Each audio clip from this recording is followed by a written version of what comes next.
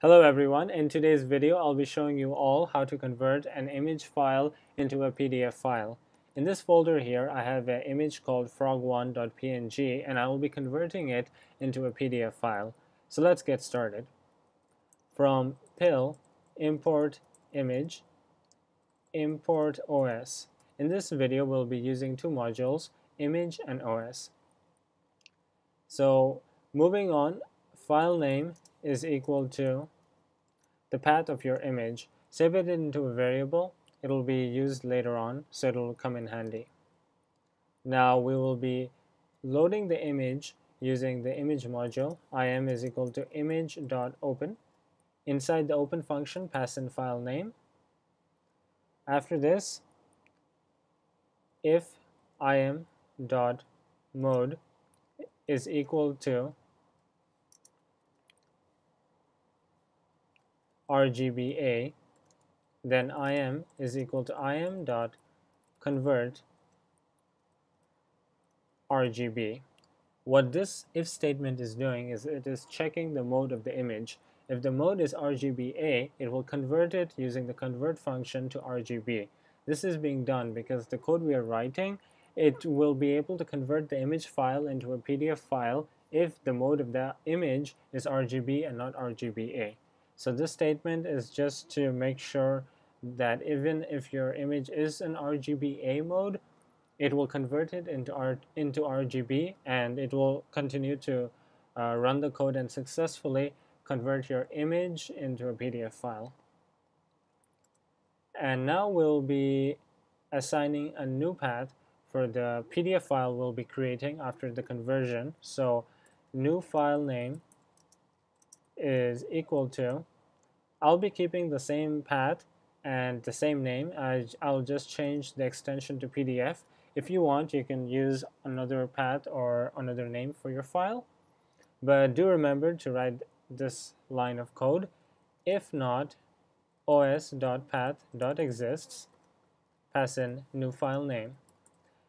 What this line will do is that it will check if your file name, the path, if it exists or not. If it exists, it means that the path is it means that the file already exists and you don't want to overwrite your existing files, so this will stop that from happening.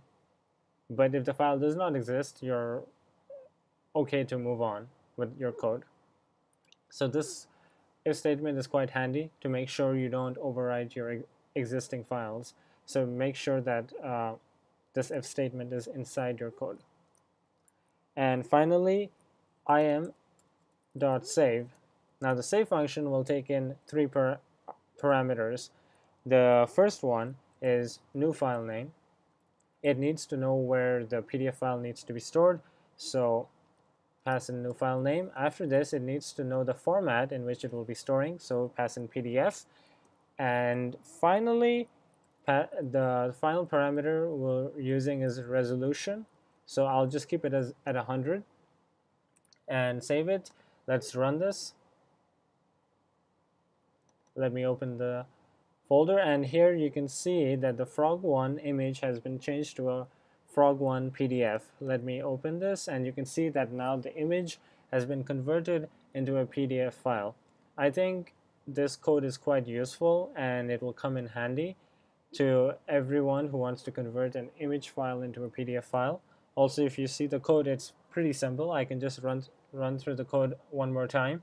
So first we're loading up the image using the open function, then we're checking if the image mode is RGBA. If it is, we'll convert it into RGB, and then we're assigning a new path for the PDF file which we'll be creating, and then we check if the new file name which we assigned exists. If it doesn't exist, we go on to save our new file in the PDF format, and that's it. Basically, it's very simple and it's very easy to use, and I think it's very useful as well. So if you found this video useful, please like and share the video. If you have any questions, please comment below and subscribe for future videos. Thank you very much for watching.